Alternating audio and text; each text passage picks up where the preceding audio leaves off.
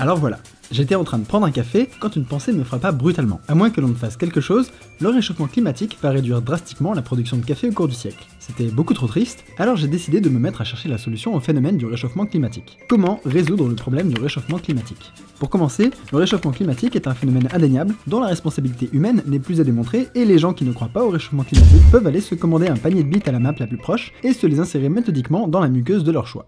Je suis tombé sur une excellente vidéo de Science Étonnante qui en parle très bien, et je me suis dit qu'elle convaincrait plus efficacement les non-convaincus que ma tirade véhémente à base de légumes bio. Je me suis rendu compte que le vrai problème du réchauffement climatique est que le phénomène va être très dur à renverser, ne serait-ce qu'à ralentir en fait. L'effet de serre dépend de la quantité de molécules de carbone que l'atmosphère contient, et de l'énergie que le soleil nous envoie. Même si nous pouvons essayer très fort d'arrêter d'émettre du dioxyde de carbone comme nous le faisons aujourd'hui, nous n'avons pas vraiment de protocole pour réduire la concentration de ce carbone atmosphérique. En gros, même si on arrête tout aujourd'hui, il faudra encore des milliers d'années pour que les effets de la révolution industrielle se résorbent naturellement. J'étais pas trop d'accord pour qu'autant de générations vivent sans café, alors j'ai cherché des solutions pour diminuer activement soit la quantité de carbone atmosphérique, soit la quantité de lumière que le soleil nous envoie. J'ai vu qu'il existait en fait énormément de projets ambitieux pour ces deux choses, comme celui de tirer sur les nuages avec des lasers pour former des particules réfléchissantes en altitude et diminuer ainsi l'énergie solaire reçue au sol, ou encore de créer un gigantesque miroir en orbite pour renvoyer les rayons solaires d'où ils viennent. J'ai lu que d'autres personnes avaient tenté de fertiliser les océans avec du sulfate de fer pour aider le phytoplancton à se multiplier,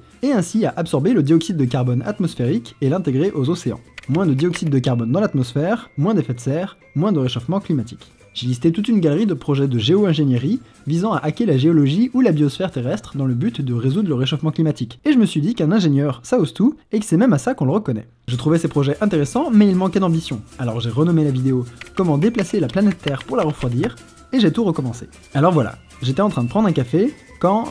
Ouais non, en fait c'est relou. Bon, reprenons.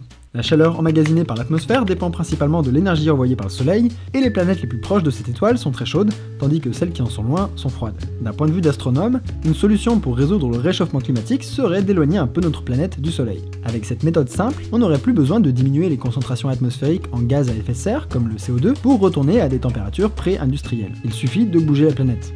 Facile. Je voulais savoir à quel point il faudrait modifier l'orbite de la Terre pour que l'on perde, disons, 5 degrés en moyenne. Les radiations lumineuses sont émises par le Soleil dans tout l'espace à partir de sa surface, et l'intensité de la lumière émise décroît au carré de la distance. Lorsque l'on s'éloigne 2 fois plus loin, on reçoit 4 fois moins de chaleur, et lorsque l'on est 3 fois plus loin, on en reçoit 9 fois moins. J'ai trouvé une formule qui me permettait d'estimer la température à l'équilibre d'une planète en fonction de sa distance au Soleil, mais j'ai eu la flemme de faire les calculs compliqués, alors j'ai juste fait une règle de 3. Pour retrouver une température pré-industrielle sans toucher à la composition de notre atmosphère, il faudrait donc mettre la planète Terre sur une orbite à environ 170 millions de kilomètres du Soleil, soit la poussée de quelques 20 millions de kilomètres par rapport à l'orbite actuelle. Ok, ça m'avait l'air plus facile à dire qu'à faire, mais pourquoi pas. J'ai cherché comment faire. Je suis tombé sur le concept du propulseur stellaire, une idée dingue qui propose de faire bouger des étoiles en construisant autour d'elles une gigantesque coupole réfléchissante de plusieurs millions de kilomètres de rayon et qui permettrait de créer une poussée en dirigeant le flux de matière éjecté de l'étoile dans une direction donnée et dans le sens opposé où l'on veut aller. Ok, cool, mais ça marcherait pas pour des planètes qui n'éjectent aucune matière, elles.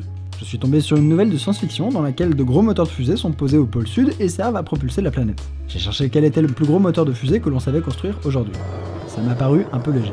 La différence d'échelle est trop grande entre ce que nous sommes capables de produire comme poussée et ce que la masse de la planète demande pour être écartée de sa trajectoire. J'ai continué à chercher.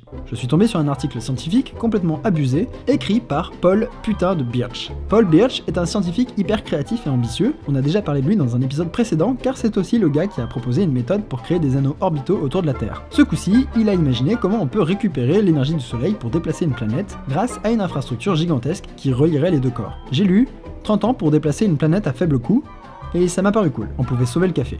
C'était cool. J'ai lu bouger une planète avec des Dynamic Compression Members. J'ai cherché ce que c'était, et je suis tombé sur une autre de ses publications. J'ai découvert que c'était lui qui avait inventé ce dispositif, mais que du coup c'était encore de l'ordre de la science-fiction. J'avais un peu les boules. J'ai continué à chercher, et j'ai trouvé une méthode un peu plus réaliste.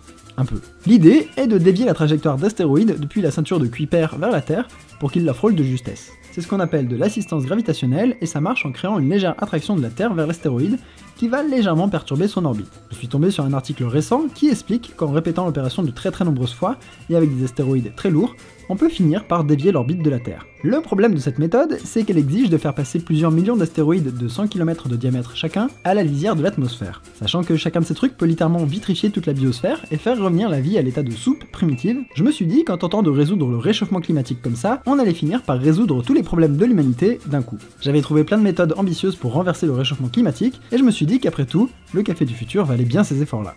J'ai fait le bilan des idées pour régler nos erreurs du passé, et je me suis demandé 5 secondes si en tentant de réparer nos bêtises, on n'allait pas en faire de plus grosses. Et au final, je me suis dit, ouah, non, ça va aller.